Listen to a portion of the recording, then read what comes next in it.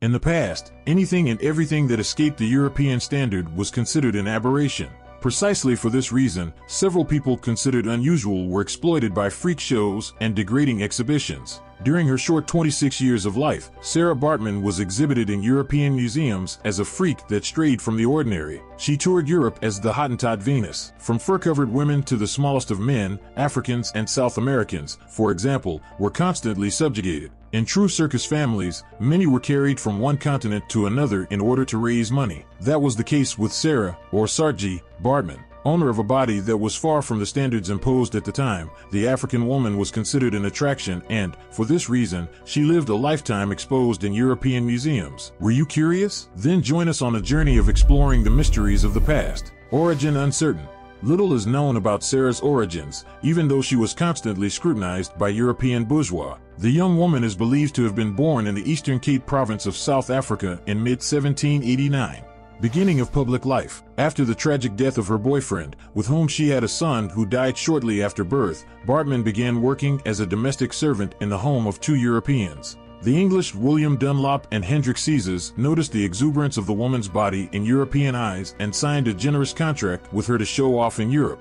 No way out, she accepted, since they had few things that bound her to South Africa. Natural causes. Carrier of a specific genetic condition, Sara had an abnormal accumulation of fat in her buttocks, making them disproportionate to the rest of her body, which caught the attention of the British. With that, her body became completely different from those seen in most Europe. According to the author of The Hottentot Venus, The Life and Death of Sara Baartman, big buttocks were in fashion at the time, and many people envied what she naturally had. Therefore, the woman was exposed to onlookers in one of the busiest squares in London, Piccadilly Circus.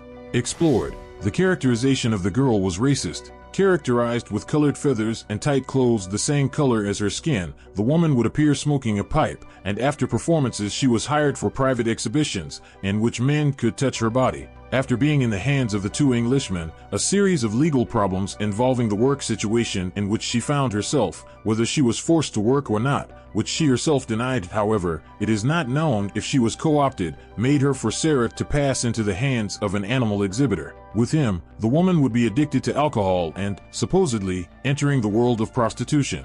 Hectic end of life.